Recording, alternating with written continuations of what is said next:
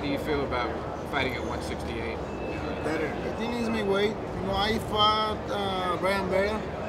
I think he's a 160 guy. You know, I never fought a 168 guy, a real 168. But I feel better. You know, I'm 29 now. My body is a little bigger.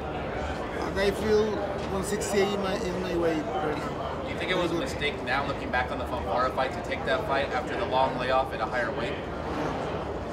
¿Fue un error pelearlo después de estar dile fuera que por no, ese porque el boxeo me ha dado más. Dile que una derrota, no, because you know when you lose you learn sometimes more than when you win. You know, nothing happened. You know, it's not my way. Go back. After that fight, you know, a lot of fans were very upset, and they were throwing like drinks in the ring and yelling at you. Did that hurt your feelings, or did that affect you at all?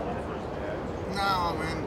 When I started fighting, cuando empecé a pelear siempre me he criticado. When he started fighting, nunca han creído en mí, le he ido poco a poco. He's heard criticism his whole career. When he fights, people say things, so it's something that he's También muchos vasos le tiraron a los polacos, dile, por haberme ganado. And they were upset with the Polish people also because they beat him.